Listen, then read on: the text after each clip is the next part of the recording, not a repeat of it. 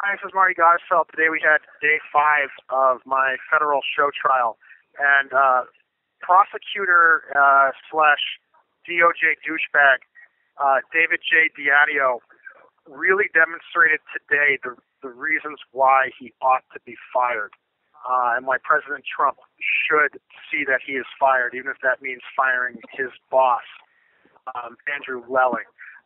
Mr. D'Addio was, in my opinion, fundamentally dishonest today.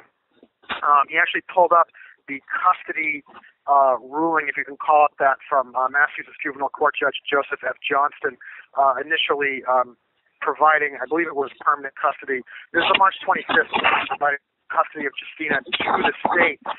And this order is well known as misleading and biased and everything else. And, you know, Mr. D'Addio basically tried to pull the wool over the jury's eyes, was very deceiving to the jury about this order, acted like this order was on the up and up, actively sought to prevent me from telling the truth about the order, threw Linda and Lou Pelletier so far under the bus. I mean, he was so disrespectful to them.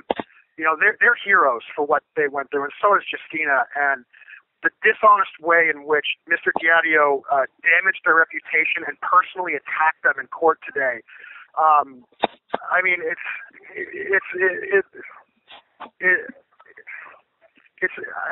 unjustifiable. It's unbelievable, and it's fundamentally dishonest. It merits him being fired. You know, hopefully we're going to get the transcript from this hearing. In the meantime, right now, just so you guys understand what we're talking about with this order, I'm going to have Dana splice this narration with a video of Massachusetts State Rep Jim Lyons speaking from the Massachusetts State House floor about this very order that Mr. D'Addio tried to misrepresent, in my opinion, to a federal criminal jury in an attempt to, again, in my opinion, deceive them and see to it that an unfair result occurs in federal court. And I believe he's doing this intentionally, and I believe that he should be fired for this.